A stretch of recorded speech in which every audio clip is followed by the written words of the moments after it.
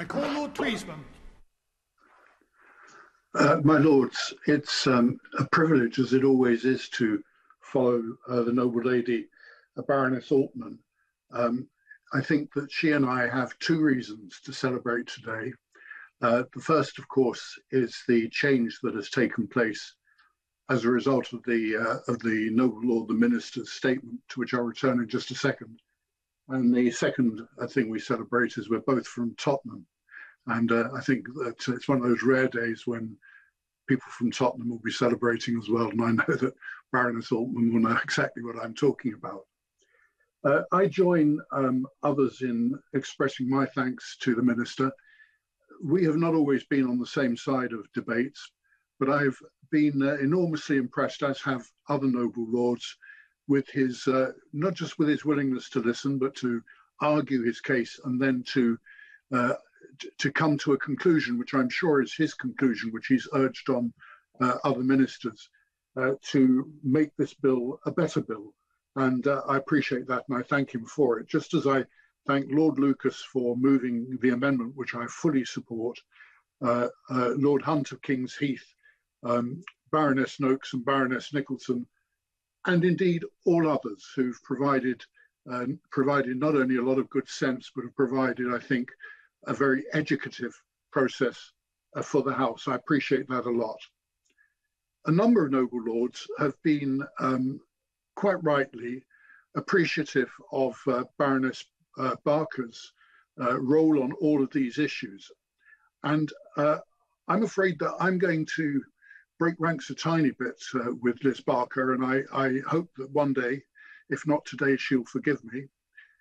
Because I think when people tell you that because of the sorts of things you're likely to say or the things that you have said, that you're going to call them out, then it's important to know what it is you're being called out about and whether it's true.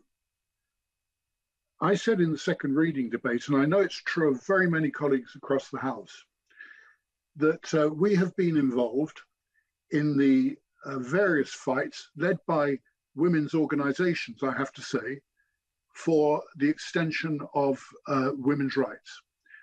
I deeply appreciate those who led those fights, and I'm grateful for the chance to have taken part. The same is true about LGBT. I think I can't recall one of the significant campaigns that has come from that community for which I've not had 100% support. And it is also true about the rights of trans people.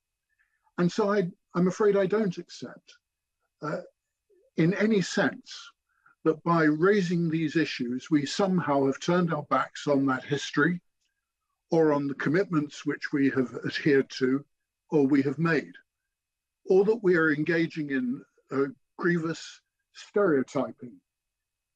I completely accept, for example, that trans women are under threat, as Baroness Barker said, but it is also true that other people and other groups are under threat, and I don't think we do any of them any service if we play them off one against another.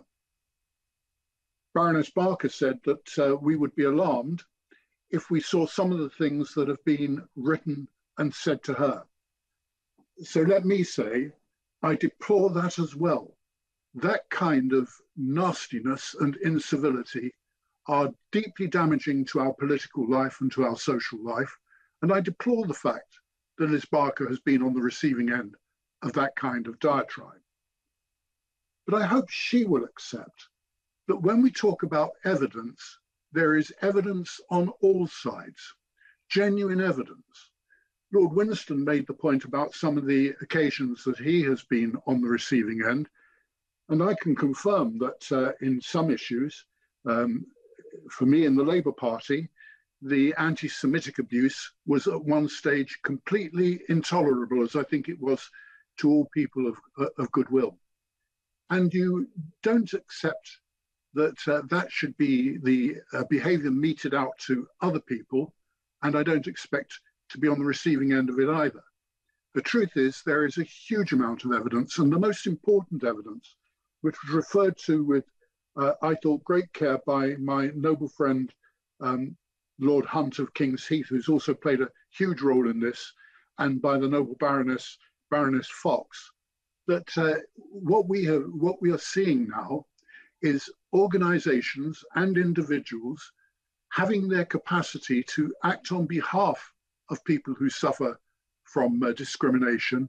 They're having that ability stripped out by being denied the kinds of funds that historically they have had for a very long time in order to conduct that fight. That is all real evidence. It is as real as the evidence on any side of this. And I'm afraid I have to say that I've also received a very large number of, well, I have to say I've received a large number of very pleasant emails, but a significant amount of abuse on social media. The language is an issue. Getting the right language in our legislation is always an issue for reasons which I won't repeat, because noble lords and ladies have made the point very, very clearly. It's urgent at the moment, not just because of this bill, but because, for example, I note that the basis on which the ONS has decided to collect data on biological sex, or rather not to collect data on biological sex in the census, now means that there are a number of leading quantitative social scientists who believe that we will have both inadequate data and an inadequate track back through data historically. And we've been given almost no time to comment on the wording of the census, and yet the wording of the census, which guides so much social policy and so much of our understanding of our country, and indeed should guide a great deal of our debates in this House, that will now be poorly defined, and I suspect will be poorly used in policy making. And I hope the Minister will be able to comment on how we might rectify that problem. My Lords, I started what I said, as has every other speaker in the House, with the words, my Lords. And when the Minister replies, I suspect he will start with the words, my Lords, as well. We are in an institution which is called after the male members and not after the female members. We don't raise the problem, and I'm not intending to raise it as a specific sharp problem. We don't raise the issue because for matters of historical convenience and because we like the traditions, we on occasions use language which I suspect in other circumstances would be thought offensive or inappropriate. But we of all people should be extremely sensitive to the way in which the people of this country speak, what it is they expect from us, how they expect not to be patronized, and quite rightly so, and how they expect what we do to be intelligible. We should not abandon that, and that's why the language is vitally important. I thank noble lords for having listened to what I've said. We've got a long way to go to get this right, but let's applaud the start we can make today.